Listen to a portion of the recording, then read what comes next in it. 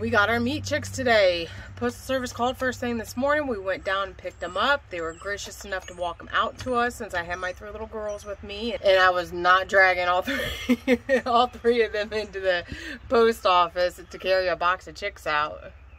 That would have been hilarious to see. So, they were nice enough to bring them out to me, and we got them all set up in the brooder. I'm going to go in and get the ducks that just hatched yesterday and put them into the brooder with them and see how they do. So let's go check on the ducks.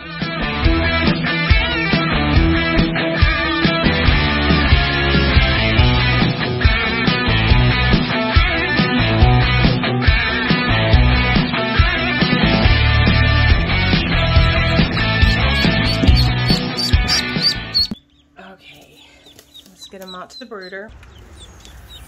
So that is the first time that we've ordered through Murray McMurray. The last hatchery we ordered from, the batch didn't do very well, so we figured we would switch it up and give this a try.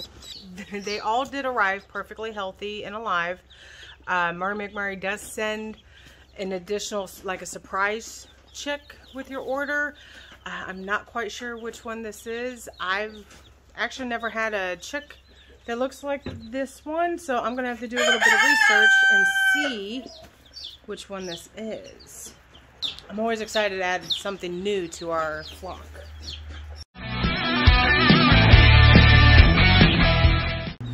So this is gonna be our last batch of Cornish cross broiler chicks. We decided we wanted to go with a different breed, so we're gonna try the Black Jersey Giants, which actually don't come until another few months. So to make sure that we don't run out in our freezer, we went ahead and ordered one more batch of the Cornish cross. So let's go ahead. I'm going to finish the morning chores, and then we've got some other things to do today. Bye. Like and share our videos, and y'all don't forget to subscribe.